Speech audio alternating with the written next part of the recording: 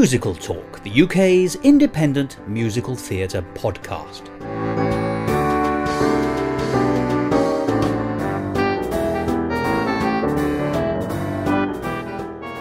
Hello and welcome to another edition of Musical Talk. I'm Thos Ribbits, and in homage to that wonderful musical The Wizard of Oz, I'm currently paying no attention to anyone who's behind a curtain. And for those of you with a more Shakespearean bent, and why not at this time of the 400th anniversary of his death, I should say that's a load of old arras. Well, if you're generous, you might have described that opening as funny, but there is something definitely funny going on in London, and it's a little bit of an event, because in London right now until the 14th of May, you can see the very first show by Lynn Ahrens and Stephen Flaherty. Now, if you think I know those names, well, you certainly do. They are pretty much gold standard Broadway musical writers. And over the last 30 years, they've produced a whole number of shows, many of which you will definitely have heard of, including My Favourite Year, Ragtime, Seussical, Rocky the Musical, and Anastasia. And that's not the complete list, that's just a few. But their very first notable work together comes from 1988, and it's the musical farce Lucky Stiff. It's a musical based on the book from 1983 by Michael Butterworth called The Man Who Broke the Bank at Monte Carlo, not to be mistaken with the old musical song from 1892. But that book was turned into a comedy musical by Ahrens and Flaherty in 1988, and whilst you may or may not have heard of it, it certainly had some life. It was produced off-Broadway in 1988, it was produced in Lincoln here in Britain in 1994, then it came to the West End in 1997, it was produced again here in Britain in York in 2003, and it was turned into a film last year in 2015, with some new songs written by Ahrens and Flaherty. So it is one of those rare musicals which has been turned into a musical film. So what's it all about? Well, here's the blurb from the current London production at the Drayton Arms Theatre. Something funny's going on. With a mysterious murder, mistaken identities and a corpse in a wheelchair, Lucky Stiff will leave you dying of laughter. When Harry's uncle is murdered, his dull life is about to be turned upside down with an inheritance of $6 million. There's just one catch. He must first take his uncle's embalmed body to Monte Carlo for one final trip of a lifetime.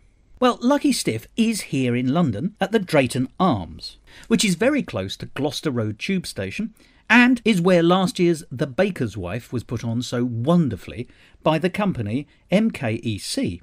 As with that show, Lucky Stiff is being directed by Mark Kelly, and he's a very excellent and, I think, thoughtful director. I really loved his work last year. I thought The Baker's Wife was one of the most enjoyable things I saw in the course of the year. And so I was intrigued to discover that this year he was directing Lucky Stiff. And then, when he offered me the opportunity to talk to two members of the cast, I couldn't resist. So, for the rest of this programme, you'll be hearing a conversation between me and the very lovely Michelle Crook and Andrew Trueluck as we talk about Ahrens and Flaherty's Lucky Stiff.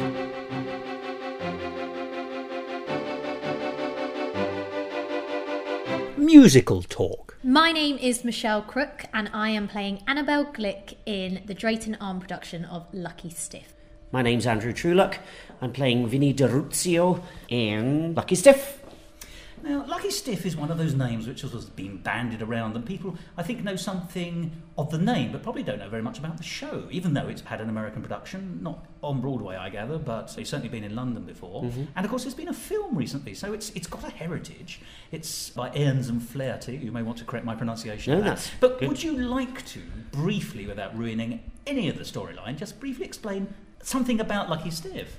Okay, Lucky Stiff is about a young man called Harry Witherspoon. Called Harry Witherspoon, who inherits $6 million from his uncle. Now, the thing is, he doesn't just get the $6 million. There are a few things that he has to do along the way.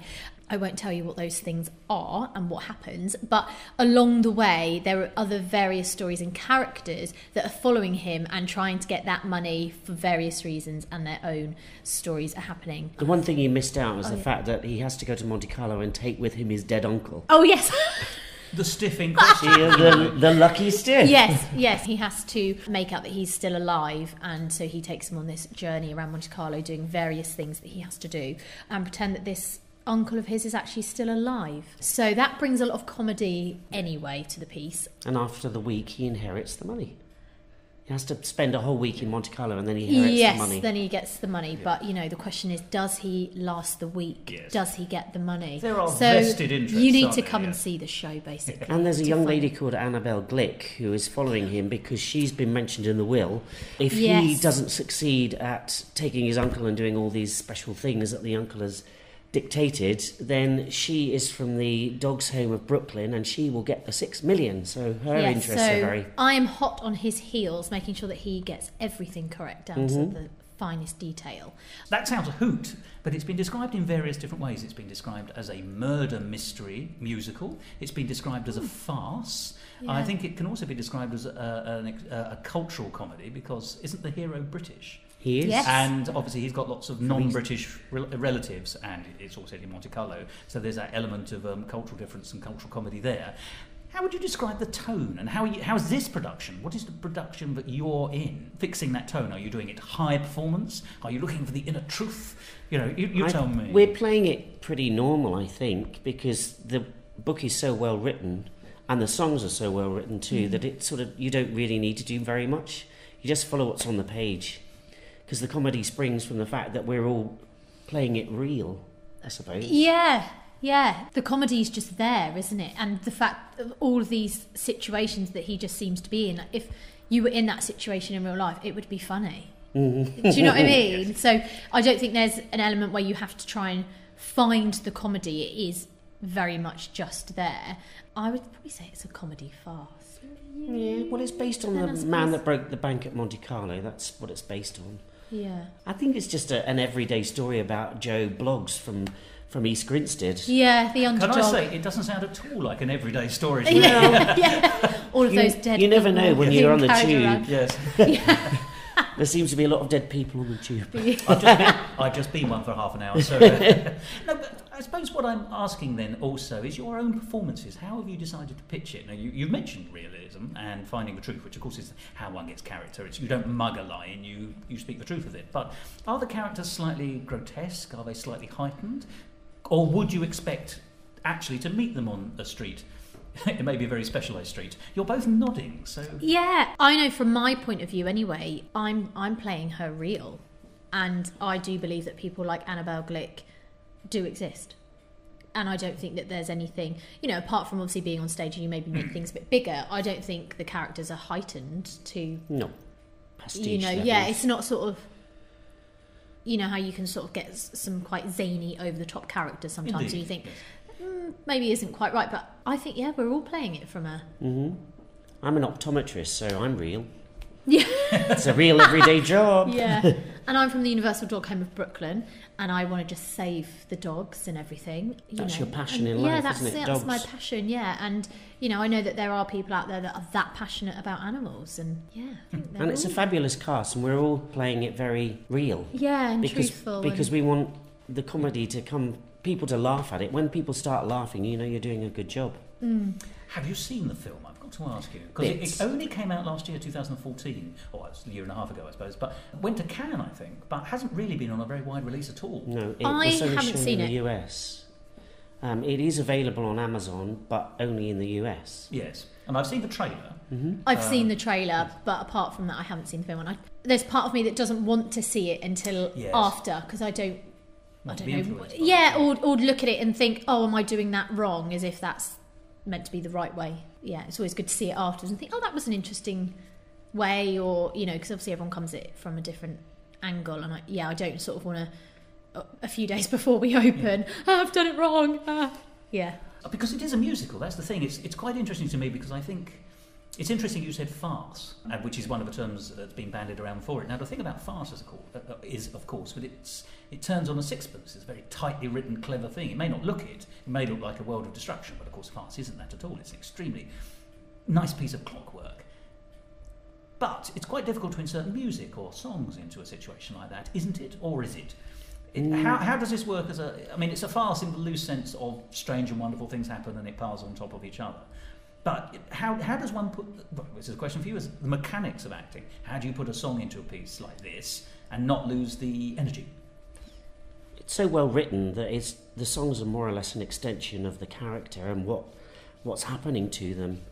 Yeah, and I would say that as long as you don't go from I'm acting to now I'm singing a song, mm-hmm. So it's not you like can't lose musical. it. Yeah, you know how sometimes it's...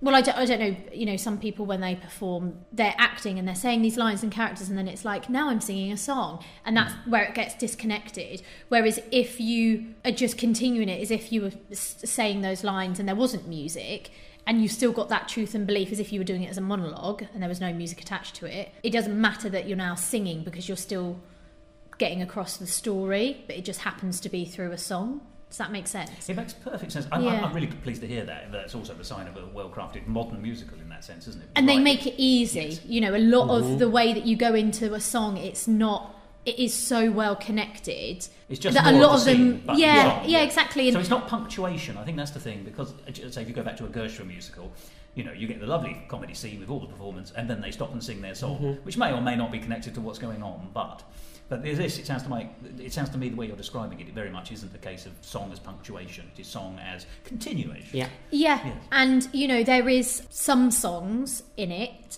that are very much you're getting into the brain of the character and you're really finding out how they feel in that situation, as opposed to necessarily moving the story along. But there's a nice balance, isn't there? You've got other ones that they just go straight into the song and it's just smooth and it's quick and it's easy and it's just happens, doesn't it? Because also in some of the scenes, the songs begin and then in the middle of the song or a quarter of the way through the song, the scene carries on and then you go back to the song again. So it really is just an extension. Yeah. It's a beautiful score too. It really is very clever. Well, let's talk about it, because actually it's their first proper show, isn't it, the writers? I think it's late 80s, 88, something like that. Yeah. And I don't think it necessarily jumped off the page at the time. It's one of these things that's been a slow burner of it, although the fact it's had a film made is quite impressive after 30 odd years. Yeah. So, you know, there's obviously got some residual love for it, some people. But in terms of the score, how would you describe it? Does it feel like an early score by a pair of composers? Do you know their work from elsewhere? Or would you say that it seems fully formed? It is fully formed. I know them from Ragtime, Seussical, you know, all the stuff. And there's a range there already, just those two you've picked. Yeah. Those are, you know, two very different musicals with very different feels and tones. But I think Lucky Stiff is up there with Ragtime. It's as beautifully crafted as Ragtime is. I think they're both of them, I think, are very clever and innovative writers, and it shows. Yeah, and the music as well, especially in Lucky Stiff, it's similar, but it's so different, and there's so many different styles, and the music fits the characters, doesn't it? You know, and I just think it's amazing. I think it's fantastic. There's a particular song, I won't ruin it, but there's a particular song that starts in a way, it's your song in fact, it's Annabelle's song. It starts in a way that you think she's going to be singing about this man or, you know, a person. You think it's going to go in a certain but direction. it isn't a person at all, and it's fabulous. It's just so clever. It's misdirection in a song. Yeah. Yes. Oh, I like beautifully that. done. Keeps you on your toes. Really like, funny, yeah, it is good. And what about the interaction between your own characters? Is there much in this? It seems like Actually, a bit of never meet you. Oh. No, we meet right at the very end. We do, yes, that's it. And you're pointing a gun at my head. That's it, yes.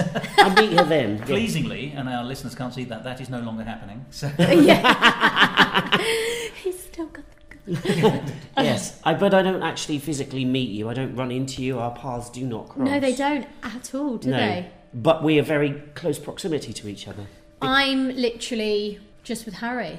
Yeah, and the body, of course. And yeah, Uncle Anthony. The eponymous Stiff. You run into my sister quite a few times, Rita.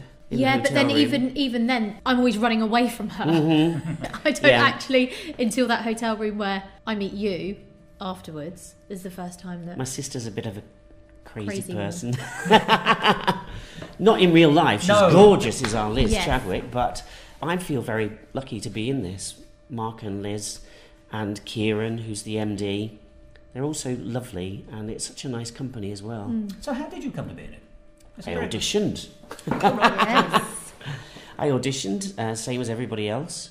They sent me a song to look at, came in, did it, and then they rang me a few days after and said, would you like to do it? And I said, of course. I am very pleased. Yes. Same for you as well? Yes, I auditioned actually here. We're in Fulham at the moment, so... Yes, we are in Fulham. And, yeah, did the first round, then came back to a recall, did material and a dance round and everything. And then, I think it was actually the next day I got my offer through. But my agent actually didn't pick up the email until Good Friday at 8 o'clock, so I didn't think I got it. But when you learnt it was a Good Friday. Yes, it was a very good Friday. Yeah, so... And she's absolutely perfect for the role too. And I do love you, and I would say that anyway. Oh, he's just... Yeah, I'll pay him later. Fine. Now, I've got a question about scope, because the show that this production team did last year was The Baker's Wife. Indeed. Beautiful it was as well. But the thing about The Baker's Wife, it's in a very small set world. It's in a sort of French village, almost set in time, sort of set in aspect almost. You know, there's a little bit of people coming in and out, but not very much. So it's a very small world which you can sort of pick up in detail. Lucky Stiff is a much bigger canvas, isn't it? You have the sort of British hero, you've got Monte Carlo, you've got all these characters who have such passion in their lives, but it perhaps gives them tunnel vision, shall we say. That feels like a very different scape, almost like a filmscape. In fact, the very fact it's been turned into a film obviously means it does have that opportunity. But we're in this beautiful, wonderful fringe venue for Drayton Arms, lovely for intimacy. How does one square the balance between scope and intimacy? It is quite an intimate musical, really, because you're very what's the word I'm looking for? Engaged by every character that you see. When they interact with each other, it's engaging, because you meet them all right at the beginning of the show as well. You meet every single one of them. What do you think? Even though it goes, to so many places and so many things happening and everything like that, it's done in such a way, and like with the set design, and it's very minimal, isn't it? And it's so clever the way that they've done it that you don't need it. It doesn't need it. It does work. So without actual physical sets. Yeah, and I actually did Lucky Stiff and played the role of Annabelle when I was at college. Right. Yeah, so we did it as our third year production, and so when I heard that Lucky Stiff was happening, I was so excited. I was like, I have to do it again. Like, it was amazing. But again, that was in a small studio theatre, very intimate, and I just think it works. It doesn't... I think it would get lost if it was in a massive... You wouldn't put it in the Palladium? Yes. No, but I mean, you could make it work in the Palladium. Course, you'd have a cast of 50 and, things like that, but it works as a small show, a small ensemble. You mentioned at the beginning that it's never been on Broadway, and I think there's a reason that it's never been on Broadway, because it is intimate.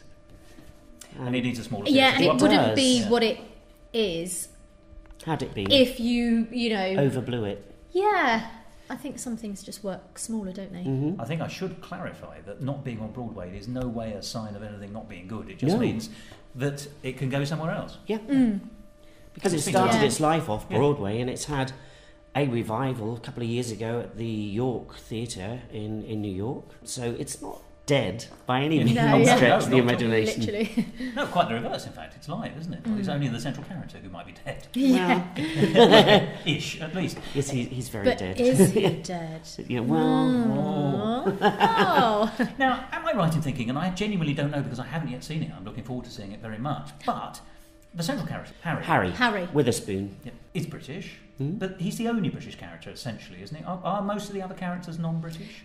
The main characters are non-British, as in they're from different parts America, but Atlantic City. There's an incredible ensemble in this show, and they play so many different characters. Like, they literally go off stage, come back on, and there's somebody completely different. So you've got Harry Witherspoon, and then you've got his landlady, which is also so she's also British. Barbara. Yeah, Barb.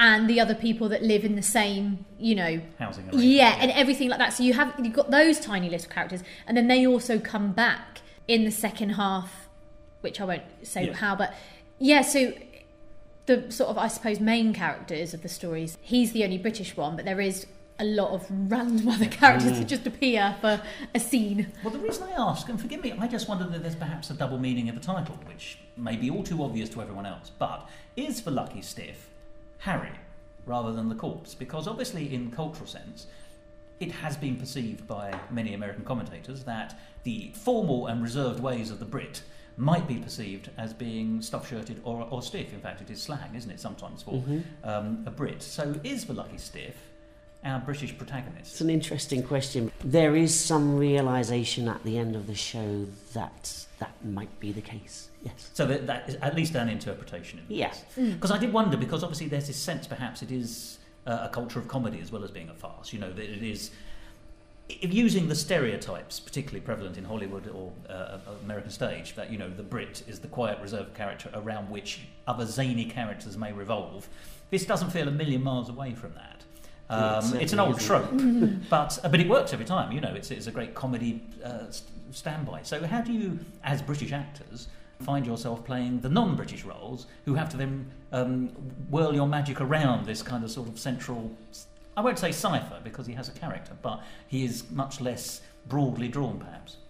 Well, he is broadly drawn. Oh, he is broadly drawn. Very broadly, because you get to know an awful lot about Harry in a Not very just the short fact he sells space of shoes. time. Yes. The fact that he sells shoes, he's going home, he can't afford to pay his rent, he goes home to cold stew every night, he lives with a punk, a lorry driver, a landlady, a spinster with a cold. You know, you learn a lot about these, what's going on in his life. His context. Yeah. So you learn an awful lot about him before he even knows that he's inherited all this money. I think you just do your research about the character and you read the description about your character and just try and relate to them in a way. Well, they do offer a great character breakdown at the back of the script. Yeah, and you sort of you read it and it really says, you know, the background and the upbringing and, you know, their beliefs and what they want and things like that. And I think whether they're British or not, it's not really that material then, really. Yeah, you just do your research in the character and then just find a way that you can connect to it. You know, I don't hate dogs, but I'm not, you know, a lover and a fighter for dogs. But so I have to think to myself, what do I love? What would I, you know, try and protest against, and what would I try and protect, and things like that. And then obviously you add on the accent and things, and yeah. So it's very clear to me the way you speak that you see your characters absolutely. And this comes back to the beginning of the conversation. You see your characters as real people. They're not caricatures, they're not grotesques, they are real people, and therefore from that comes the character. I'm always interested, therefore, during the rehearsal periods where you are also discovering your characters and the interaction between your characters and others. Has there been a situation, either on this show or any other show actually, I'm just interested to see as actors how you deal with this, whereby someone has to reimagine their performance or their character during the rehearsal period? And it must happen, presumably. But then your characters who have got used to performing against one interpretation then have to reinterpret. Or in your case, if I may say, well, you've done the show before. You will have therefore had some imprint in your head about how it might be done or how it could be done, and you've now got to reimagine it for this production. This is about your performances and your attitudes as actors. And you are creative people. You are having to create something out of almost nothing, or the ethereal. A page with some words on it or some music is quite a daunting thing to be looking at, it seems to me, speaking as a layperson. How do you do that? When you say about the fact that I've done it before, it was about 8 years ago now, I think. So, when you were 12? Yes, yeah, when I was 10. So, when I got the script through and the songs that I had to learn for the audition, as much as the words were sort of still in there somewhere in my brain and they sort of came back, I still did the research and looked at the words and came at it from who I am now. Because obviously a lot's happened in my life in 8 years, so I'm not the same person that I was then. So I can draw on different life experiences and different parts of the material that I wouldn't have necessarily been able to have done beforehand. And I think it's just having fresh eyes, and because it was quite a while ago, I can't really remember what I did, to be honest. And also Mark is a wonderful director in the fact that he does sort of give you quite a lot of free rein, doesn't he, to do what you feel you want to do, and he tweaks things here and there and will suggest things. But obviously, if you naturally feel that that's the way that you think the character will go, you don't. I personally don't think anyway that you want to go against that, because then it's not going to look as natural and it's not going to be as real. Because then I think that's when people get into acting mode rather than actually being the character, and you can see like they don't feel comfortable. They look awkward standing up. It obviously doesn't feel right to them. Yeah. Maybe we need to change their thought process so that then it works for them. Whether it's standing up on a certain line or saying something in a certain way or moving on a certain action or movement. And I think as long as it sounds really typical, doesn't it, thing to say, as long as you know the reason why you're doing something and why your character would want to do it, you can sort of play around with it anyway, can't you? If I'm coming from a point of view of, I'm angry on this line and I want to offend you, but then Mark says to me, maybe come from a different way and actually I want to pity you, for example, that's then going to change the way that you would say it. So, of course, yeah. Mark said to me that I was in danger of being a bit too clownish. So that actually, because Vinny is he's a mummy's boy. He's under the thumb of his wife and his mother-in-law. Oh, right. Yes. And, he does everything that everyone expects him to do. So constrained by others. Yeah, indeed. But I was playing it a bit too clown-like. So I've changed that now because of what Mark said, and I'm more, I suppose, settled but nervous. I think as well that you go into a show and a creative process and you have to be open. Of course. Because, if you go into something and you can't be directed and you can't do things in a different way... Give up. Yeah, do you know what I mean? It's the arrogance of expecting others to move around you then, isn't it? Yeah, and also I think, even if you really want something, whatever, but the director doesn't want it, you've just got to let it go and know that, this is their vision and it might not be the same as yours, and they might want you to come from a different point of view for that character, and it's sort of take the note, suck it up, get on with it and do it, and as opposed to sort of trying to fight against it, I think. And that's why I, anyway, personally, if I get material or script or anything, before we get into the rehearsal room, I'm not one of those people that will learn lines before I get there, because then I'm going to have got myself into a place in a character and be like, oh, but that isn't how I say the line. Well, you need to change it, So I try and do as little work as possible. Yes, I want to find out the character and an idea of how I think they would be in that scene and everything. But you've just got to go through that process, because otherwise, you don't end up being on the same page, I don't think. It's true. But as the ground shifts, because there are these tweaks and these changes, and you see how other characters, you can't help but, when you've read a script, have some idea that this character will come towards your character in a particular way, and then that character, or the actor playing it, chooses not to do it in that way, then you have to react in a different way to that. So there is that need to turn on a sixpence almost, isn't there? But you have to be nimble of foot, I think, and nimble of thought when you're an actor. Definitely. Yeah, and also as well, I teach a lot, and the one thing that I always say to my kids is, acting is reacting. That's all you're doing. But if you're not listening and observing how that character is, you're not going to react naturally. And that's the thing is, yes, actors might say things in a similar way every night, but if Harry Witherspoon is a bit more angry in a scene and I don't react to it, then I'm not with them in that scene. You're not invested in it. Yeah, no, so quite, you and the public would spot that as well. Yeah, exactly. You think, why did she react? So she's telephoning it in. Yeah, literally. Yeah, it's a matinee. So I think if you're not in it and you're not reacting to how that character is, and again the same with you, you are then just saying lines and you're saying words, and it doesn't really mean anything, and you're not going to get that across to the audience. But I think as well with Harry, as in Matthew, who plays the role of Harry, and I'm sure you're the same with Liz, when you start doing your lines together, like me and Matt have had many discussions of, do you think he thinks that? Because that's where I'm coming from. And I sort of go, I don't know, let's just try it. You try things out and you sort of go, no, that really doesn't work, or no, it doesn't feel right. And then you go, yeah, actually, I think, and you make a decision. So as long as you know and decide what your character's thinking and feeling in that time, you can then really work off each other. Can I ask an added element to this then? Because, you were very complimentary to the writers in saying that, the songs aren't punctuation, but they are just continuations of the scene, but with music. But of course, it's true. When you look at a set of lyrics on a page, they are words, and you've already got the dialogue, and so they can fuse into one. But music gives you an emotional underscore. In some way, we're not necessarily talking Wagner, but it sets something in stone in advance, and then you as actors have to work backwards from that. Or would you say that actually, if it's a well-written piece, it should be as much in simpatico with the way that you're looking to perform it from the text? I'm not sure if I'm making myself plain here. You are. I know. Yeah. What do you think on that?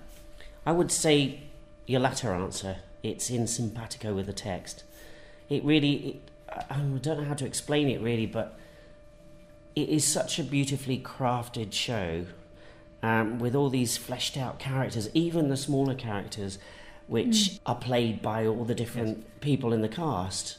They're so beautifully real, So Properly drawn. Yes, it's just a beautiful show, really. Yeah, and I think also with the music, it does help you because the underscoring and things like that, whether we're just speaking in a scene, and like for example there's a song called Him Them It Her, and we're basically all just a bit crazed, and we're all a bit panicked and and the music mirrors that. So I just think like you say, it's written so well that it just emphasises and it just helps you, and it's just obvious, isn't it? And all the lead characters have their own theme. Oh, leitmotif of a go-go. Yes, they do. And not a sentence I was expecting to use today. Vinny and Rita have a definite, that they're going to be there with this definite music cue. Yes, yeah. And the same with Harry and the same with yourself. I think I've said it enough, but it is a beautifully written show, and it's so much fun to do as well. Yeah, and they've... Not as in, people don't think about what they write, obviously they do, but everything just all works together, doesn't it? And it's a world you can believe in. Yeah, well, definitely. And also there's so much underscoring, isn't there?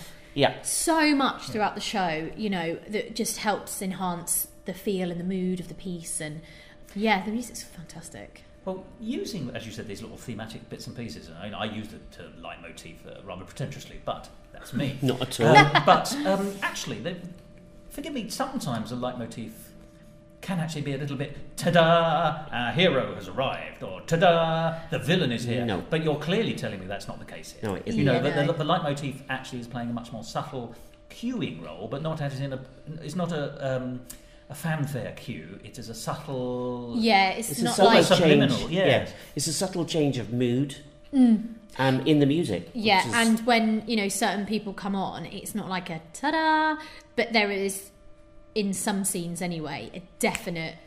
That character's now in the room, oh God. And, it if you're meant to be scared of that character, the music helps and emphasises that, and it's not sort of like a panto where you go ta-da, I am the prince, and then every time they enter on the stage they get the same boom.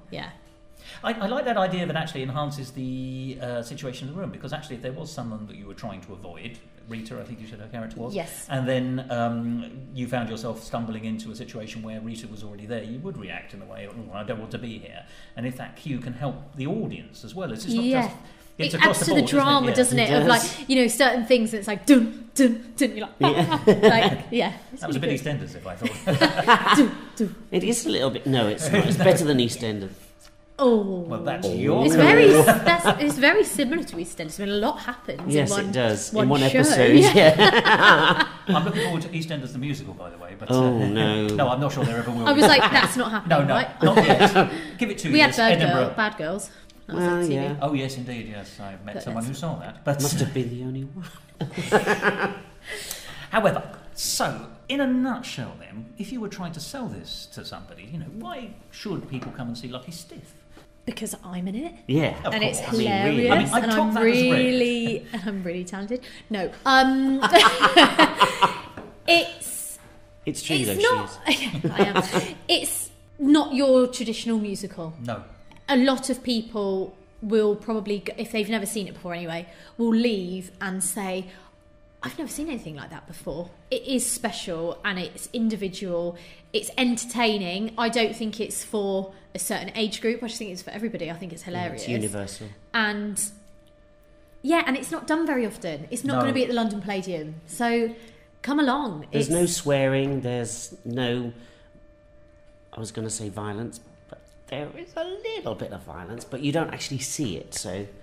Yeah, and there's it's what they used to call on the back of the on the back of Doctor Who DVDs. They would put minimal peril. Yes, and there's also the sex aspect of it as well. You did put that in big speech marks, by the way, which is very because enjoyable. You don't actually see that either. It's just, it's not that kind of show. It's a family show. That's a very different kind of Lucky Stiff, I think. Yeah. Yes, indeed. I thank you. With some really beautiful songs. It has got some really beautiful songs in it. And funny ones too. Yeah. Now that's a secret, isn't it? Writing a song that's genuinely funny is actually very, very difficult. If you can make it work, it pays off tremendously. I think Kit Hesketh Harvey was saying he translates opera into English quite often in new translations, particularly the lighter ones like Mozart and people like that. And he said that it's very, very difficult to get the words which you're translating to get to a punchline anyway. But you've also then got to make that punchline hit the relevant musical support for the punchline, which is like a double whammy. But he said if you get it right, it pays off more than any normal joke or laugh line. What is it like for you as performers to sing a funny song? Because presumably you've also got to hit the marks absolutely, haven't you? Because you can skid off beyond where you're supposed to be and miss the mark. The audience will tell you if they're finding it funny or not. Yes. So, it's all down to the audience, really. And if they're invested in the show and they're enjoying it, your job is really easy. I mean, we don't go to work, do we? We just play. Yeah, we literally just mess around. I think that comedy works when it's real. Yeah. Because I think if you try to be funny, it's not funny. Yes, you can mug a line, can't you? Yeah, and I played the role of Ado Annie a few years ago in Oklahoma, and so many people can play that part and try to be funny, and I'm going to say it like this because that will be funny. And, characters are funny when you believe them, because you think, I can't believe they've just said that. That's hilarious. But if you try and go like, da-da-da, bum, it doesn't work, because then you're trying too hard. And I think if you're playing it for real... that's funny. Comedy dies under scrutiny anyway, doesn't it? I mean, it's an organic, sort of ethereal beast, and it comes, and if it's there, it's lovely, and if it isn't, you've missed it. So. Yeah, and people always talk about comedy timing and things like that, and I think people can just try too hard. Whereas if you play it for real, you just got to be real, and if your character is funny, they're funny. Yeah, and I think that's where some people maybe go wrong sometimes, because they go into I need to be funny mode, and you don't need to be, because the character is written in that way. The script that you've got, or the songs, or the words and everything. If you believe what you're saying, if you're trying to say that, I don't know, the grass is pink, and you genuinely believe that, people will think that's funny, that you believe that. But if you don't, you're just saying a line trying to get a laugh, and that's when I think it just doesn't work. Which reflects very closely to something you've both been saying earlier. You've both been talking about the reality of the character, and you were saying, and you put speech marks around it, you said it's that difference between acting in speech marks, i.e. when you're presenting, and the organic truth, the actual thing that's coming out of you as a person, which is real acting. And it's the same with comedy, I think. If the character will, then the character will. But the character can't have it foist upon them in a way that, there's nothing intrinsically funny about the line necessarily. Right then, I've got two final questions for you. The first is the obvious one. How can people see this rather marvellous piece? Come to the Drayton Arms! Which is, the nearest tube is Gloucester Road. Yes, we open on Tuesday the 26th of April. And we run until the 14th of May. And we run from Tuesday to Saturday, 2 shows on a Saturday. And Monday and Sunday it's dark. Which is a shame because I really love doing this show. Yes, and the show starts at 8 p.m. and 3 p.m. on Saturday matinees. And it should be over by the Wednesday. I'm joking. Tickets, we have actually got some tickets for certain performances where there's 10 tickets which are released for £10. Oh, right. A lot of those I think have already gone. After that, tickets are £12 or £16. It's very reasonable though. The lovely thing about the Drayton Arms is it's a lovely pub theatre upstairs, so it's got a nice venue. It's beautifully intimate. It's also a beautiful Victorian pub beneath, isn't it? So there's drinks and food, exactly. It's marvellous. Yeah. That was the penultimate question. I have a final question for you both. You may have different answers. What is the thing you will take away from Lucky Stiff when that final curtain descends? Oh. For me, it'll be sadness because I've grown so close to these people. They're almost like my family now. You're going to argue with them at Christmas? Probably not. No. We won't be around Christmas. I think that will be the one thing that I take away from it is probably sadness that it's over because you always want these things to go on much longer. Yeah, that is the thing when you do a show is that it always, and it's like anything in life, isn't it? They say all good things come to an end. You become good companions. If and there's such nice people, every single one of them. Yeah. There's not one bad bone in anyone's body. And a different kind of Lucky Stiff again, I think. Indeed, Sorry. And I'm obsessed. The thing is, I think especially when you do a fringe production, because there isn't many of us in the cast, there's 10 of us, and a couple of creatives and a few in the band. And I just think whenever you perform with people and you trust them, yeah. And you instantly get that connection because you have to let yourself go and you have to try things and you have to just put yourself out there and see what happens, in front of everybody in a rehearsal room where you have no idea what's going to come out and if it's going to work or not, and there's that trust element, and it is always sad when a show comes to an end. I think that will convey to the audience as well that we all get on. Yeah. Even though there are characters that are good and characters that are bad, I think it will convey over to the audience that we're all having a marvellous time. And that is infectious, is it not? I think so. I think, you can't go and see a show and everyone be like absolutely loving their lives and having a really good time for you to not feel that. You might not have a good time, you might think, it's terrible, but you can't deny the fact that, the people on stage are having a wonderful time. I don't know what I'll take. So please go onto the internet, Ticket Source, and book your tickets to see Lucky Stiff at the Drayton Arms between the 26th of April and the 14th of May. Directed by Mark Kelly from MKEC, which is Productions. Follow us on Twitter. Yes, Twitter. At London Lucky. And also, MKEC. We're also on Facebook. So you can come and like us on Facebook. Yes. But do, please, just come and see the show because you're going to have a great night, I promise. Yeah, don't take our word for it. Come and make up your own mind. Yeah. And if you don't like it, we're Catherine Jenkins and that was the Albert Hall. Well, I can't tell you what a pleasure it's been. It's been marvellous. Thank you so much. Thank you also for Thank you. telling me about, the creative art. It's a privilege for me, who's not somebody like you, to hear what it is to be creative in this environment, because it just astounds me every time, and I'm looking forward very much to seeing you on stage. When are you coming? I'm definitely coming to see it. I'm probably going to be seeing it in the last week because because I want to read all those reviews that people have put on Twitter and Facebook and say, "Oh, I know the actors," Yes, we should be good by the third week. Yeah, we should. Yeah, we should know what we're doing by then. Might get it right. It is going to be fun, so please come and see it. Yeah, we really want your support. Yes. And we'll support you right back. Thank you very much. Thank you. Thank you, Thos.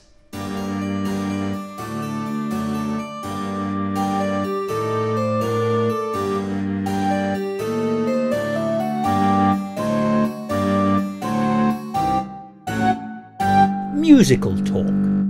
How wonderful. That was Michelle Crook and Andrew Trueluck talking about the wonderful Lucky Stiff, a musical farce by Lynn Ahrens and Stephen Flaherty. And if you want to go and see it, you can, and indeed you should.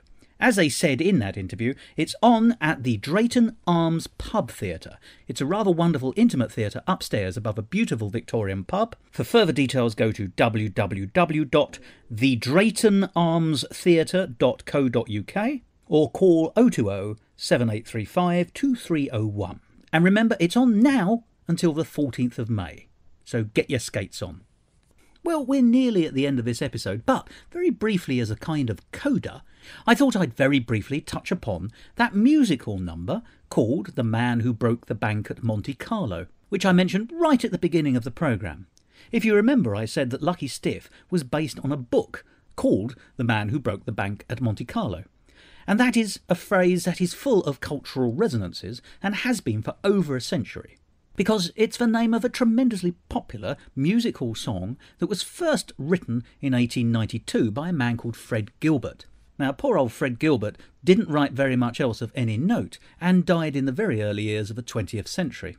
But the man who made the song popular was a very intelligent music hall singer by the name of Charles Coburn, and he was blessed with a tremendously long life, and also the ability to speak many, many languages. He made that song popular in the later part of the Victorian era, but he was still singing it right up until the end of his life, and he was appearing in British musical films. The very last film he appeared in was in the Second World War, when he was 91. That's older than the Queen is now, which I think is quite remarkable. And if you go on YouTube and type in Charles Coburn, or The Man Who Broke the Bank at Monte Carlo, you can see some recordings that he made in his 80s singing that song in more than one language. And even recently I was listening to an old edition of Round the Horn, a 1960s radio programme, when the central performer, Kenneth Horne, described how he went to France in disguise wearing a wig, and uses the rather wonderful phrase, "as I walked along the Bois de Boulogne with my independent hair," which is, as you can imagine, a comic reworking of one of the lines from the song The Man Who Broke the Bank at Monte Carlo. I only mention it because it's a song I know very well, and I suspect if you heard it, you'd know it too. How wonderful that a song from 1892 can still be resonant today as we talk about Lucky Stiff, currently on in London until the 14th of May. It's a very big world with lots of things in it, but it's very small when you connect them together. And on that seemingly profound but actually quite vacuous and empty statement, I'm nothing if not an idiot, let me say it's time for this episode to come to its glorious end, and the magic words for that are, as you know, goodbye. So here's me saying it. Goodbye.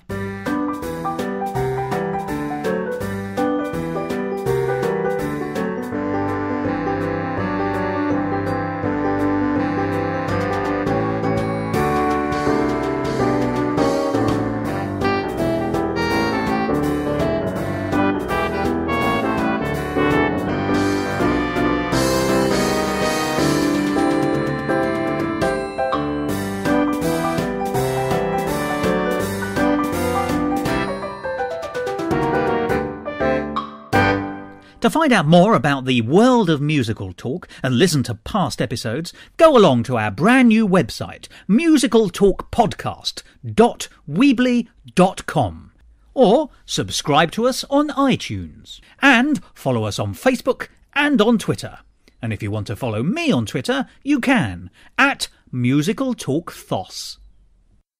This episode of Musical Talk edited and presented by Thos Ribbits. Copyright Musical Talk 2016. But I think Lucky Stiff is Lucky Stiff is up there among with Ragtime. Da da da bum. Yeah.